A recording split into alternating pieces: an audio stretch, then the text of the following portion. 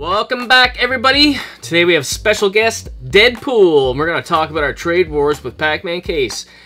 Deadpool, what do you think about PACMANCASE? You? Holy I'll be censored. That's not very Canadian of you. Wow. That's a lot. That's coming from Deadpool, not from us. We're sorry, eh? Very sorry.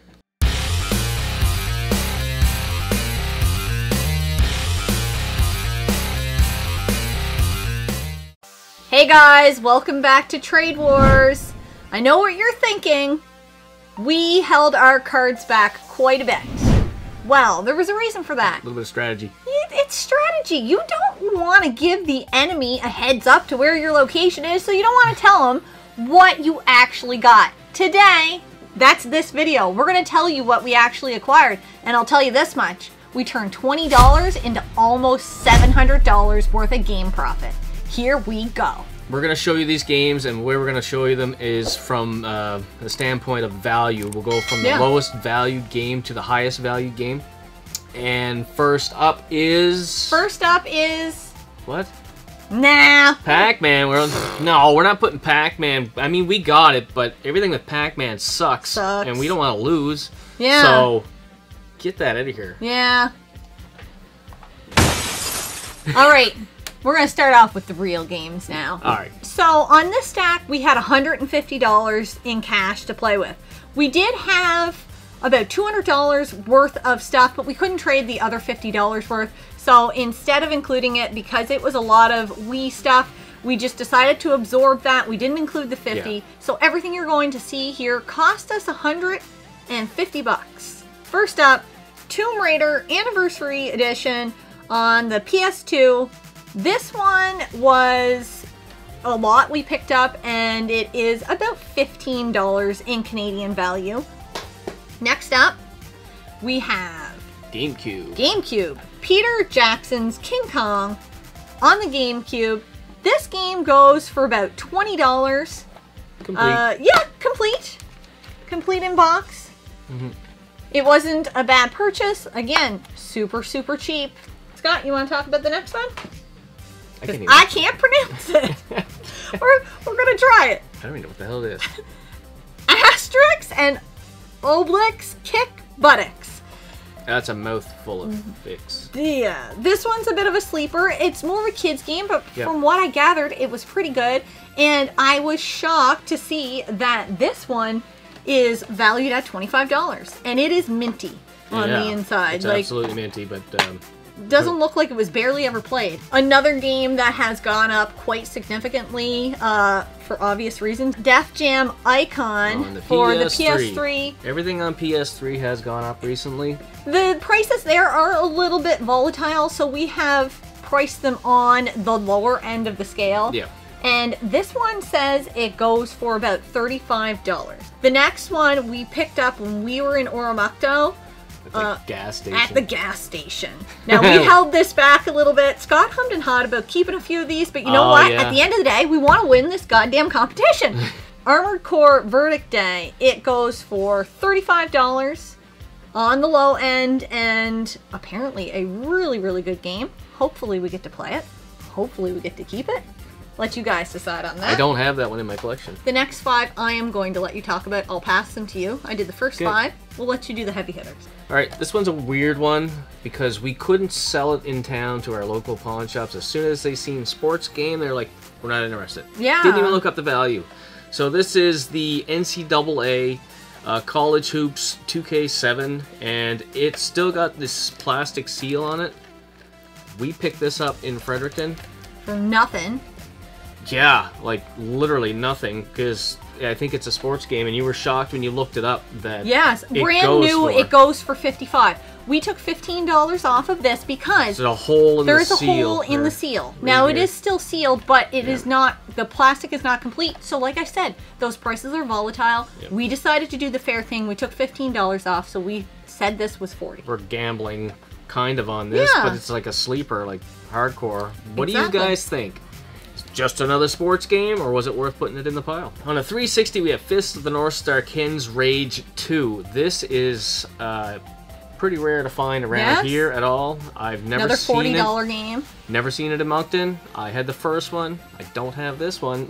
No. Another one of those ones. Hopefully. Got it at the same gas station that had a video game and movie rental place, and then they had a rack of like stuff they were selling for two for $19.99. Yes. So $10 and it's worth $40. All right, you guys know how much we love our survival horror. So we have Silent Hill Downpour. Yep. Now I know the PS3 version goes for more, but this one goes for what? 50. $50 now. $50. It's steadily climbing. I've been watching it there for a year and a half. And I've hummed and hawed, and it just keeps going up slowly. But I think in the next 5 years we'll see this one really go up. It might. Because all those Resident Evil and Silent Hill games tend to go up in value. They do. So here's hoping. We have Nightshade on the PS2, and the reason why I got this is because I watched Lightsaber Samurai, and he was talking about games that are shooting up in value. Yes. And we were lucky because it has shot up in value as far as online. Yeah, $75. We picked this up for like half the price. Half the price. Yeah. At like our local pawn shop. So I know it was sitting on the rack for a while because I had seen it for a while, and then when I seen his video, I was like, "Oh crap! I wonder if they still have that there." And I went there and it still had it. Awesome! I said, I think that might be a good pick to put in the lot. Hopefully, it's recognizable because that's what we're kind of going for here. We wanted to pick up games that weren't just filler for your collection. Yeah, we want games that people are going to want. I could have bought $150 worth of $5 games. You know, I would have had a big stack. But I'm looking for quality over quantity. Quality over quantity, and the shipping costs. And the shipping costs. So last but not least, in this little lot, we have the Zelda Ocarina of Time. It is the Master Quest edition.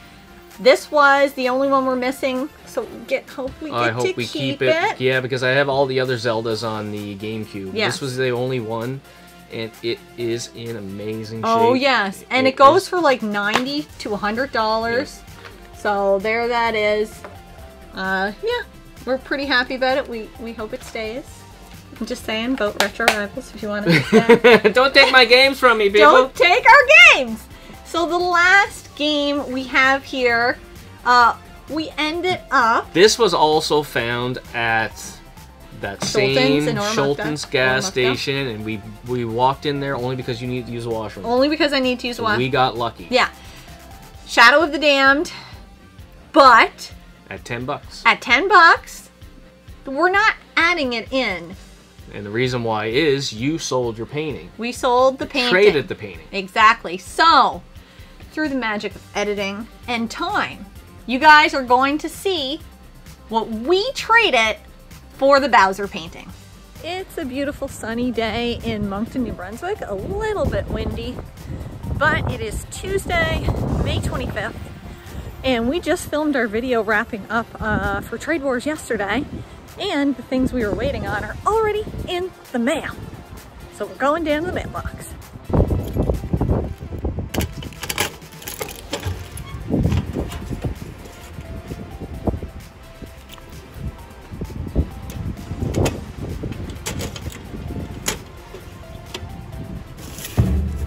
All right, just got this bad boy from the mailbox. We're gonna open it upside down because, well, all the good stuff's on the other side there, so.